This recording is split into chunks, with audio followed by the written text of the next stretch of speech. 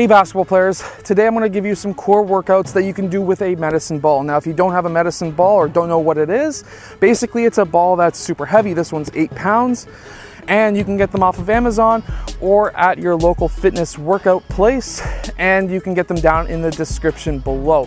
Anyways, today what we're going to be working on is our core. The core, in my opinion, is the most important muscle in the body when it comes to basketball players.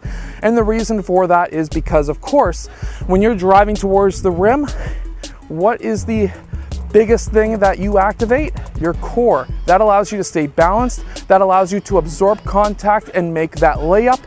And your core is also helps you a ton when you're trying to dunk, when you're trying to get a very high layup, and if you're trying to run fast. Your core doesn't just consist of your abs, but also your lower back as well. So what we're gonna start with in this first exercise is going to be slam balls. You're gonna get your feet shoulder width apart. You're gonna slightly bend your knees and keep your shoulders back. You don't want to be hunched over. That's going to injure your lower back, and you really don't want to do that. I've done that, not with these exercises. I actually did it from, it's a long story, going up for a dunk and flipping over a guy. Don't worry about it. But basically what you want to do is keep your shoulders back, and you want to go just like that. So shoulders back, slightly bent, and slam it. And that's what you're looking to do with this exercise. You want to try and slam it as hard as you can. And then what you want to do is to do 10 to 12 of these at a time. You want to take a short break, 30 seconds to 60 seconds, and then do that 2, 3, and even 4 more times. Now, in this next exercise, we're not going to be slamming the ball. What we are going to be doing, of course, if you're slamming the ball, you don't want to do that inside. It's going to break things in your house. So do that outside. This next exercise you can do inside.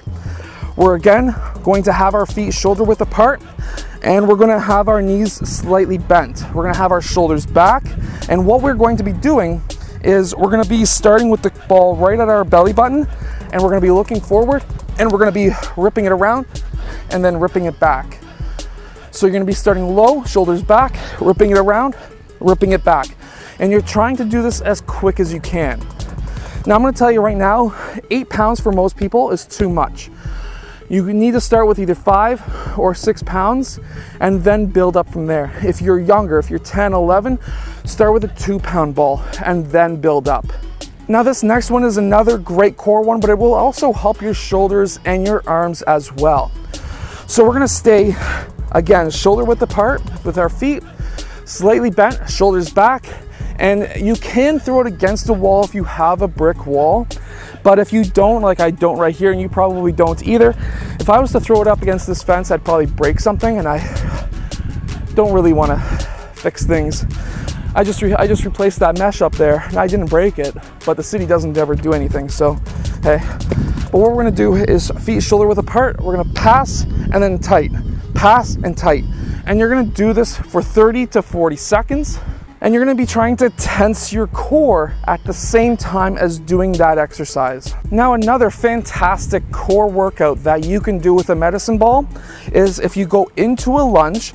Now, when you do a lunge, what you want to do is to take a big step forward. Your forward knee should not go past your toe. That is going to create injuries for yourself down the road. And then you want to touch that knee almost to the ground. And what you want to do is rip side to side.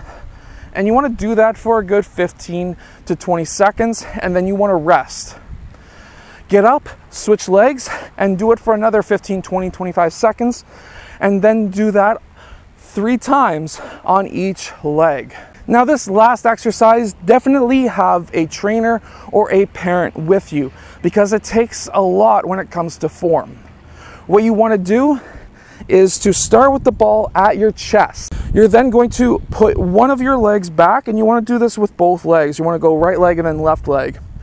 You want to put your right leg back at first. I'm only going to do my right leg up because if I go my left leg up, my right knee will probably collapse. I've had too many knee surgeries.